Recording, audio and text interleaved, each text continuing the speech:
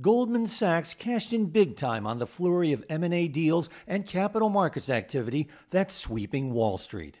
The investment bank reported Friday that its quarterly net earnings skyrocketed 60%, crushing analyst estimates as its revenue jumped by over a fourth.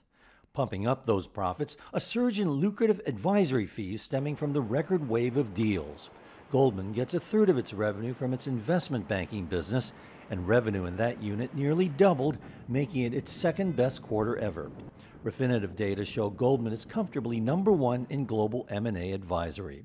The company's biggest revenue-generating unit, Global Markets, also did well. Trading rose 26%, reflecting strong performance in equities. Shares of Goldman rose in early trading Friday.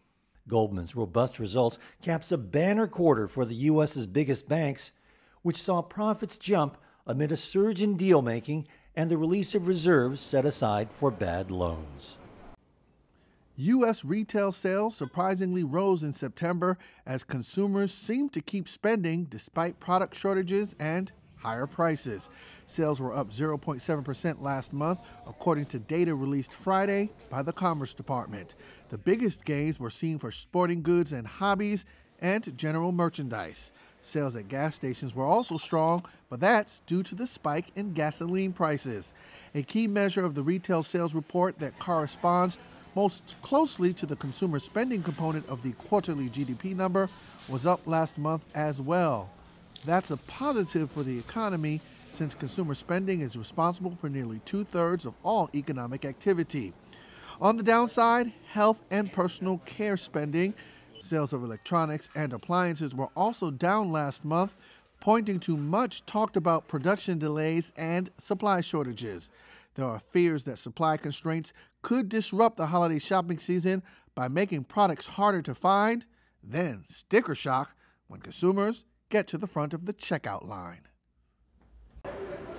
The United States will lift COVID-19 travel restrictions for fully vaccinated foreign nationals effective November 8th, ending historic restrictions that, for more than a year, had barred much of the world from entering the country. That's according to the White House Friday, which said non-U.S. air travelers will need to show proof of vaccination before boarding a flight and will need to show proof of a recent negative COVID-19 test. Visitors crossing a land border will not need to show agents a negative test result. The U.S. has lagged many other countries in lifting such restrictions, but now tens of thousands of foreign nationals with relatives or business links in the U.S. will be able to visit again, as long as they're vaccinated. Allies welcomed the move. The White House announcement came just days after it said it would lift restrictions at its land borders and ferry crossings with Canada and Mexico for vaccinated people in early November. There are still some questions on the new policy for foreign nationals, including how and what exemptions the Biden administration will grant to the vaccine requirements.